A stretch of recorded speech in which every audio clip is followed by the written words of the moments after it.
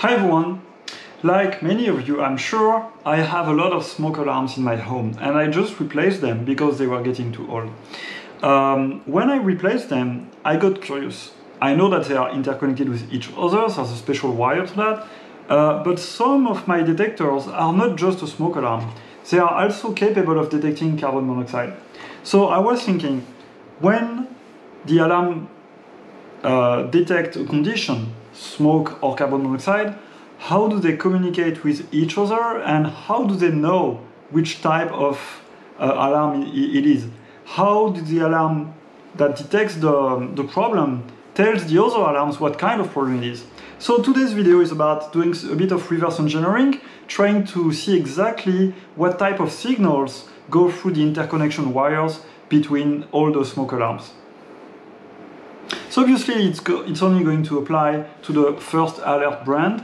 You're not supposed to mix different type of or different brands of smoke alarms because the interconnection signals might be different.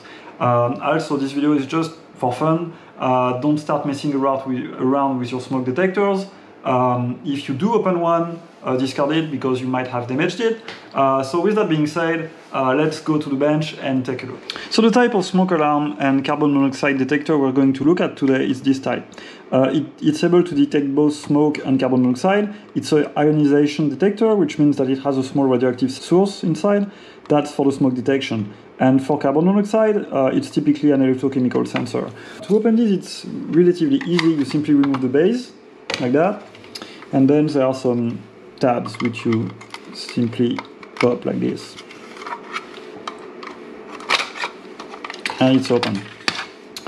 This is the radioactive source for the smoke detection. I'm just going not to mess with it because it could be a bit dangerous. I don't want to get contaminated or anything, even if it's not a strong one. Let's be careful. This little thing here, it looks like a battery, but it's not a battery. It's actually an electrochemical sensor which detects the carbon monoxide in the air. And on the back of the sensor, what we see is that we have the neutral connection, the line connection, and the wire of interest today is this one, the orange wire, the interconnect wire. So what we're going to try to do is to supply power to the smoke alarm through the 9-volt battery connection, which is here on the PCB, and try to somehow trigger the CO sensor here, and then see what type of signal goes on the orange interconnect wire. So I did a little bit of prep work. First of all, I taped the smoke detector assembly of this alarm because I want to trigger the CO alarm, not the smoke alarm. The other thing I did is that I soldered two wires which are connected to my oscilloscope on the interconnect wire and on the neutral, which based on what I'm seeing here should be the reference, the ground for the signal. I also connected a lab power supply to the 9 volts battery terminal here. And normally, if I power up the alarm, it should work as if it was installed. I also removed the buzzer because if I do trigger the alarm, I don't want anyone, a neighbor or someone, to call 911.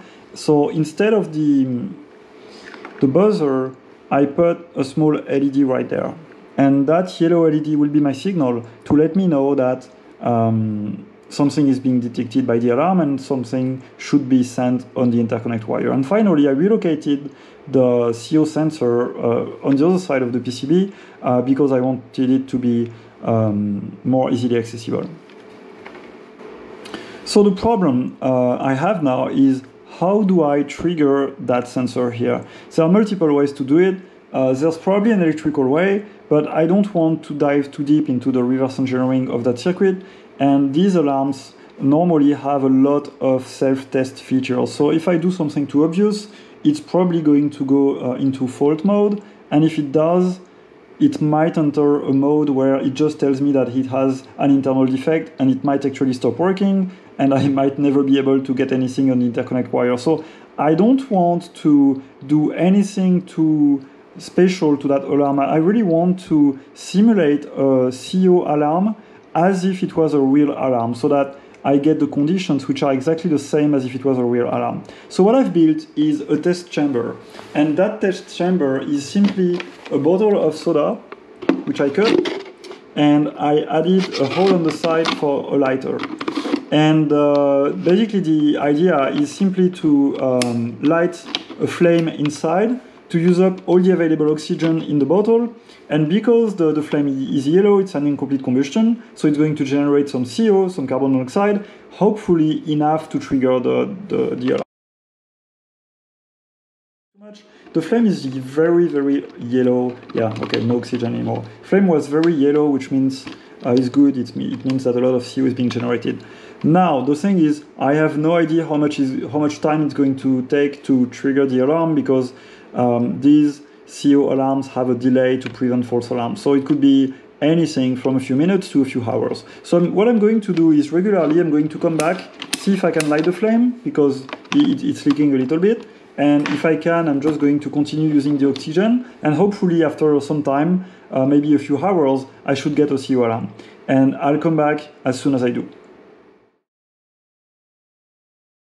I have a signal on the yellow LED, which is located right there. You see it blinking? So that means that the alarm is trying to sound the buzzer. So now the question is, do we have anything on the output? So let's take a look at the scope quickly, and let's see if I can see a signal of any sort. Yep. So apparently we have a signal. Let's stop the acquisition. We have a signal with a period of approximately 3 seconds, approximately, a bit less.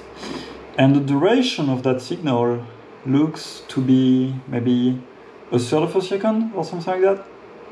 So that's the signal which is sent on the interconnect wire when we have a CO alarm condition. The voltage goes between 0 obviously and 5 volts. Now that I have the information for the CO alarm, I'm going to try to do the opposite test. I'm going to test the smoke alarm function and see if the signal is different and what type of signal we get when we have a smoke alarm. Let's go. I removed the tape around the smoke detection chamber, and I've put it instead on the CO sensor. And what I'm going to try to do is to generate an alarm in there. Hopefully just the fumes from the flame should be enough to do that. So I didn't have much success with putting the flame. We see it's all black. I was hoping that the soot would be enough to trigger the detection, but it's definitely not working. So I'm going to burn a little bit of tape. Hopefully it will generate enough smoke for the detector to register something. So I've put the tape on at the end of a small wire. I'm going to put it on fire, and yeah, it's definitely generating some smoke. Yep, it triggered. You can see the alarm here. Hopefully the rear one is not going to trigger. I'm going to open my window. Now that we have a smoke alarm condition, let's see what we have here. And what we have is a constant 5-volt signal. So now that we know what signal this smoke alarm is sending in both conditions, CO alarm and smoke alarm, I'm curious. Can I make the alarm send a signal by sending this signal as if it was coming from another smoke alarm? And the way to do that, to test that, is to use my programmable power supply to generate the same type of signal that we've seen generated by this alarm. So I just set a configuration, a list on my Keithley programmable power supply. I will apply 0 volts for 2.7 seconds and 5 volts for 0.3 seconds. And this is what we saw for a carbon monoxide alarm. So I've now enabled my list into the output of the power supply. So we see that regularly we have 5 volts at the output, and I'm simply going to connect that into the smoke alarm and see what happens.